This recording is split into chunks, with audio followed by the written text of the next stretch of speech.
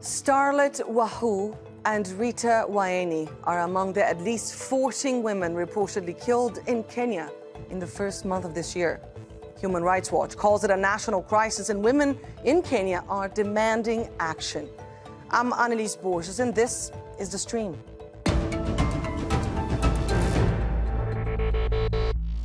I'm a Kenyan woman. Of course, the constant fear of femicide haunts me. I'm a Kenyan woman. Of course, I'm apprehensive about all my interactions with men. I'm a Kenyan woman. Of course, I'm terrified to walk alone at night. I'm a Kenyan woman. Of course, I'm traumatized by the femicide cases on the news daily. I am a Kenyan woman. Of course, the law does not protect us. I'm a Kenyan woman. Of course, my agency and autonomy has been reduced to a debate. I'm a Kenyan woman. Of course, I'm tired of femicide.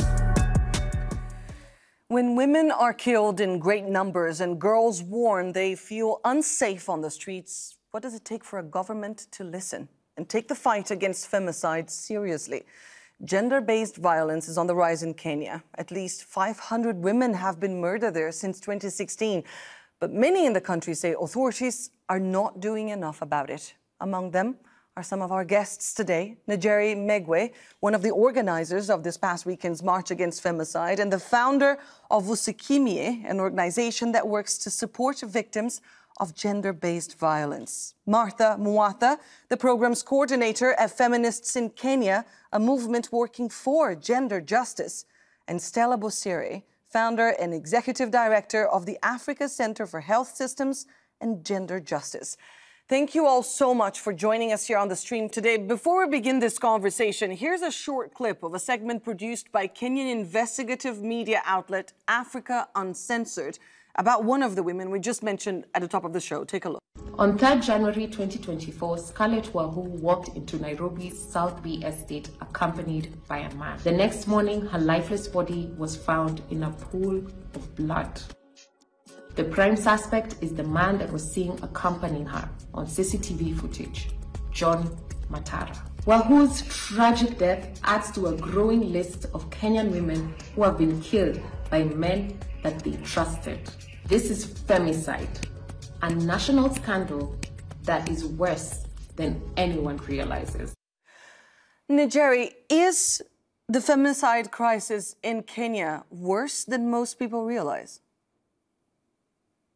Yes, it is. As of yesterday, we had lost 21 women in just this month alone. And I believe that those figures mean that the crisis is bigger than is anticipated. Mm-hmm. And those are only reported cases. That means those are only cases that are known and have been reported. Most cases go unnoticed and unreported. And that by itself is also a crisis. Mwatha, the numbers are indeed staggering. 152 reported gender-based murders last year, at least 21, according to Njeri, in the month of January alone. What is causing this? Definitely, thank you for your question. I think that we first of all have to acknowledge that Kenya is a largely patriarchal society, right? And the misogyny runs rampant. So, of course, men or the male population have designated themselves as, you know, like the judges, executioners, and, you know, of morality, or so to speak, right? So women are particularly targeted because women are supposed to be put in their place. Women are supposed to be acting in a certain way. You're supposed to be submissive. You're supposed to act a certain way. You're supposed to dress a certain way. You're not supposed to push back. And the reason why they're getting so angry right now is because we are starting to reclaim our voices back, right? We are saying that, look, you cannot dictate what I will do with my body. I have my bodily autonomy. I have my agency. I can decide what to do with it, right? And that is very upsetting for a patriarchal society, a society that runs rampant with sexism, that runs rampant with misogyny. And so for me, it is like women cannot stop talking. We cannot stop speaking. We cannot stop raising our voices. We need to make sure that we are heard, because it is in the pushback that things change. When we marched in 2019, because I remember 2019 was when I had just become like, I was barely 3 years into my feminist journey, right? Feminism journey. And we were just a bunch of young kids who said that, look, women are being killed largely.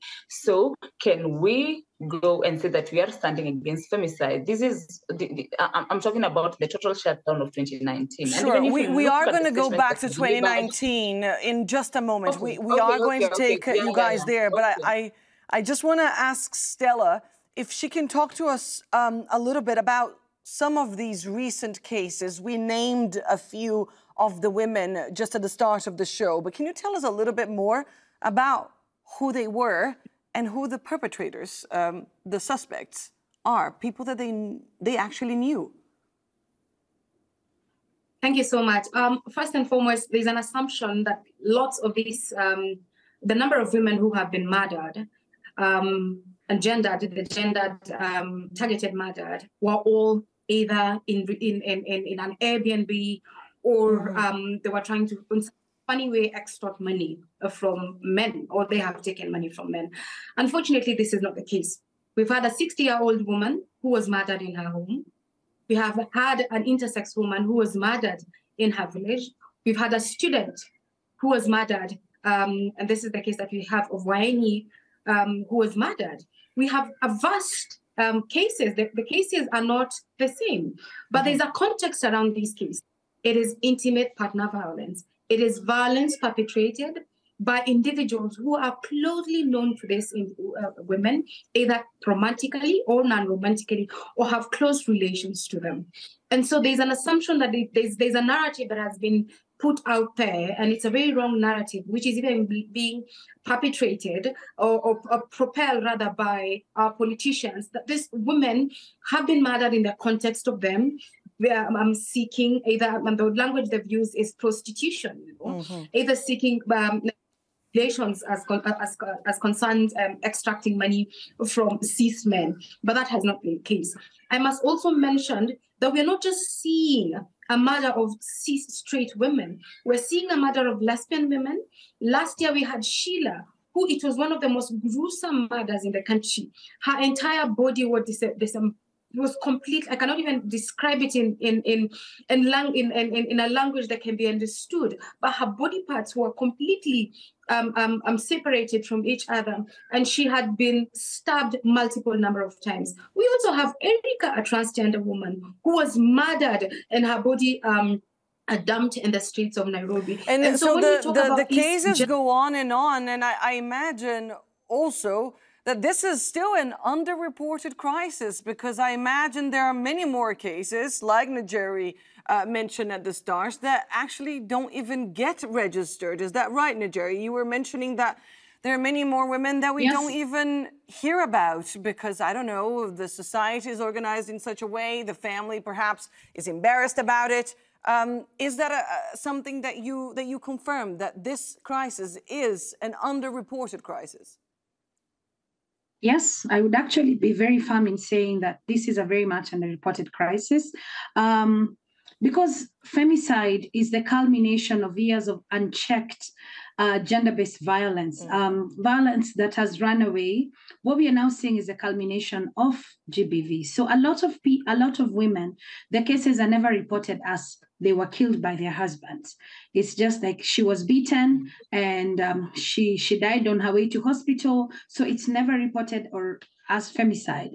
Or sometimes in communities that bury their dead very fast, cases like this ones never reach to the place where it is actually reported correctly. Sure. And in minorities, never investigated either, I imagine.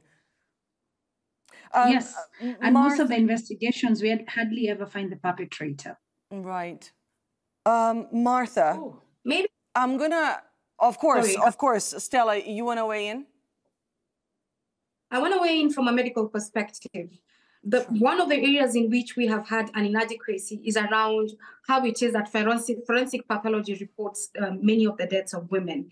Is that lots of the time there is no intentionality around recording this data, recording these deaths in the right way that it should. And so what happens is that we do not have a national survey or a national centralized database that collects how many women who have been killed. And so what you're seeing as even being shown, or what the cases that are coming out, it's because these cases have actually been taken up by citizen journalism. They've recorded these cases, they've shared these cases with mainstream media, but there is a lack of reporting from the medical fraternity, right from Njeri said, right from the place where a woman or a gender diverse person has gone to the facility to seek for care, and the continuum of care to be able to ensure that she survives. We do not follow those cases as medics and those who are involved in legal or service delivery to ensure that they do not end up dead. And a lot of the times when they end up dead, we do not put it two and two together. So even the population studies around gender-based violence, most of them are not as accurate as they ought to be.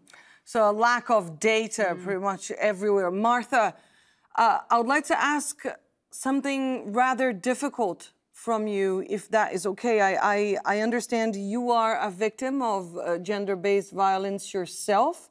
Could you talk to us a little bit about your experience? Yeah, thank you so much.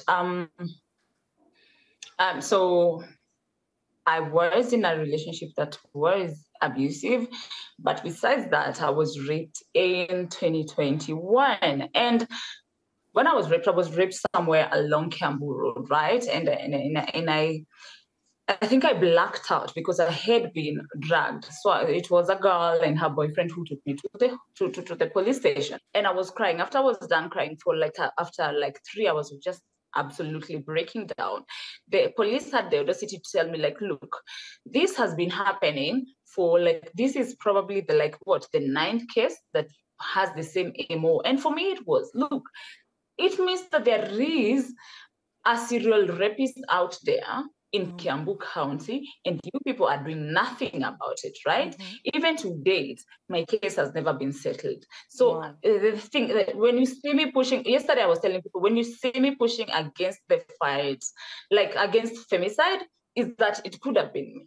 Again, I'm so sorry to ask you to share all this with us, but I think it's very important, as you said, that explains the strength of your word as well, and why you do what you do today. Njeri, actually, Mwatha was explaining that this is not new, that in 2019 there was a big wave of protests in Kenya as well. Can you, Njeri, tell us, how does it compare? How does the situation compare from what was happening in 2019? Has anything changed? Has anything gotten better or worse? Based on the fact that the femicide march that was total shutdown, because what we did was total shutdown again, the cases had really risen, and there were a lot. And so feminists in Kenya and their allies came together and organized that particular march. And now we organized again in 2023. I have to say that the cases have gone up. If you look at the year after the march, the cases were not so bad, but it was the pandemic. So again, the cases went up. And from then, the cases have steadily arisen. We are seeing a case that was for Dr. Ivy Wangeshi that happened in 2019. The case, we got a court ruling in November of last year. And so I have to say, looking at the numbers themselves, the cases keep on rising and the situation isn't any better. You would think we would have had a commission that would have investigated, would have taken data, known on which ways in which we need to do better as a government and as a country, but that hasn't happened. And I feel like that is particularly the cause of why the numbers keep on rising. I want to have a look now at a shocking video that went viral after the protest this weekend.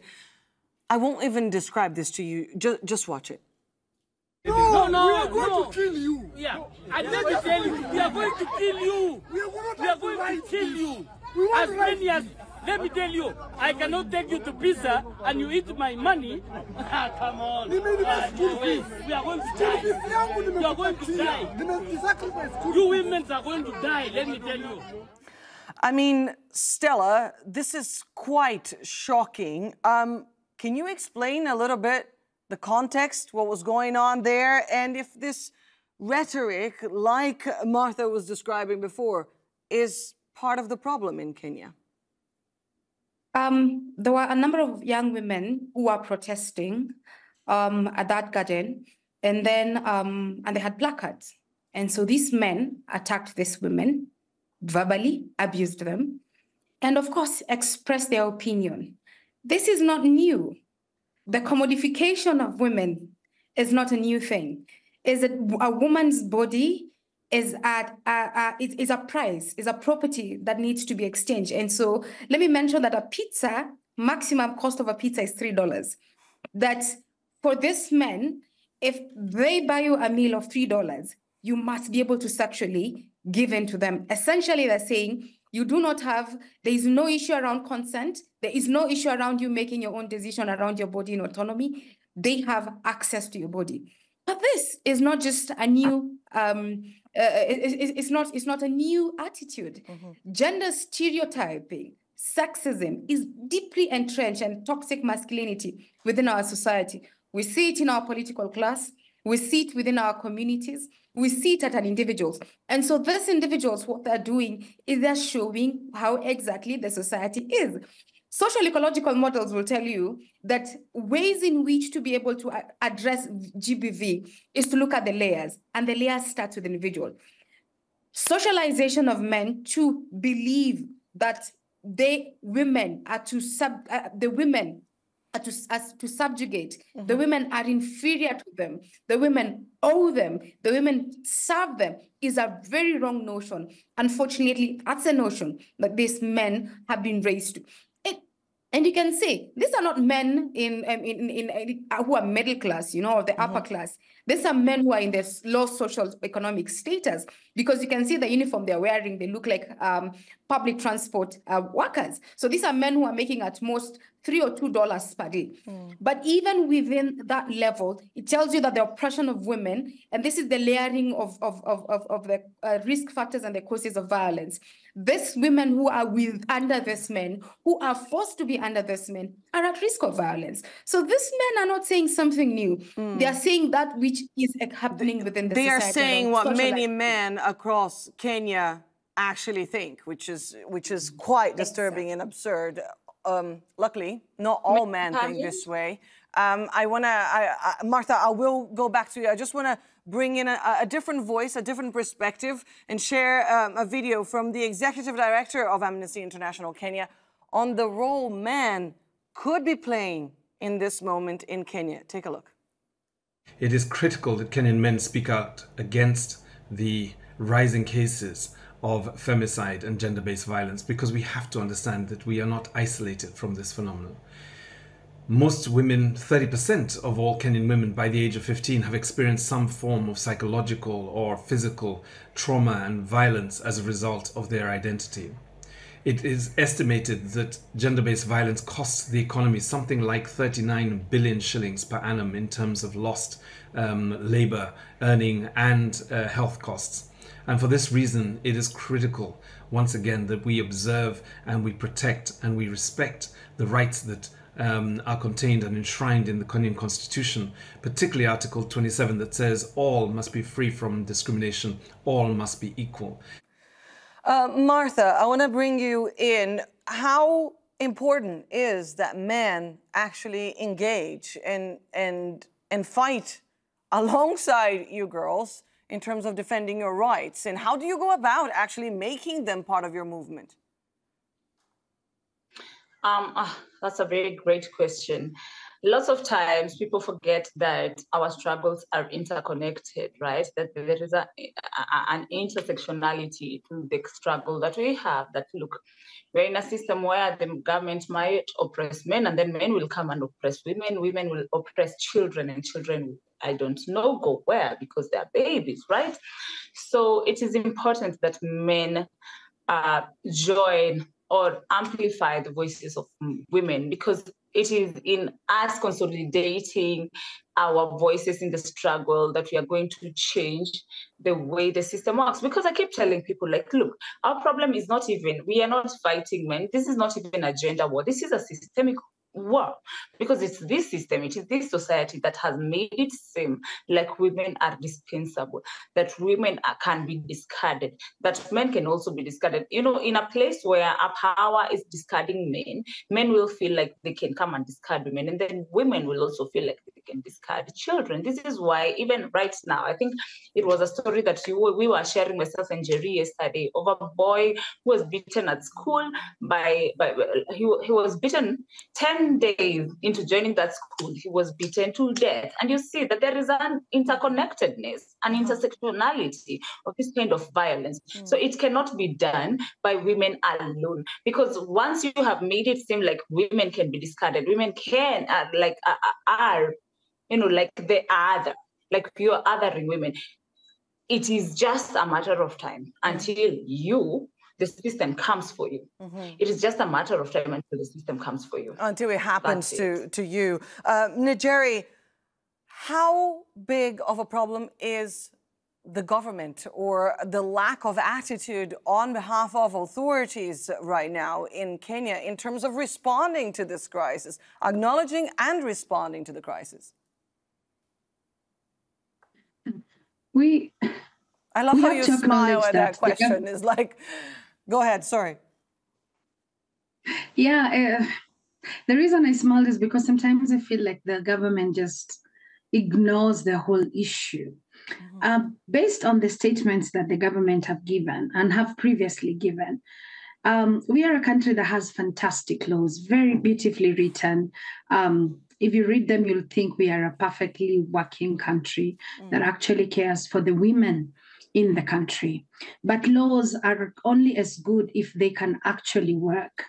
And if there is a goodwill to make sure that the laws work, if there is goodwill from the people who are supposed to protect and serve the people. Now, based on what our female politicians, and I will say the female politicians because they have really been speaking and really undermining the work that we as women activists, as organizers of the march, myself together with my other colleagues who did this, for you to come and say that the march didn't bear fruits, or even the work that we are doing by even victim blaming as a woman politician, and the other ones who are saying they're too busy running their lives for them to care.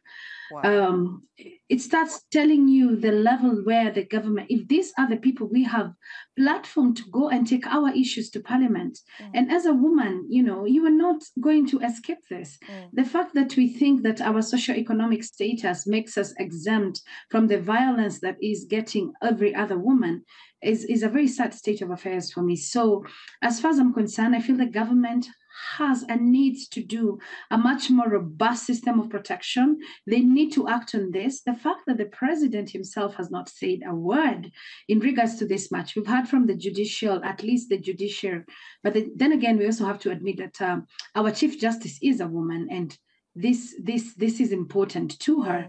But this is not just for one person to speak, which in this instance was the Minister for Gender, who is a woman, but also the president, by acknowledging that we do have a crisis. And what then do we do as a country when over 10,000 people march on the streets asking you as the executive that we are being killed and we need you to do something, and you don't even have a statement to even reassure us that you've heard our cry? Then I have to beg it is a whole system that needs building, or at least fixing, I guess. Stellah, one last word, very briefly, if you may.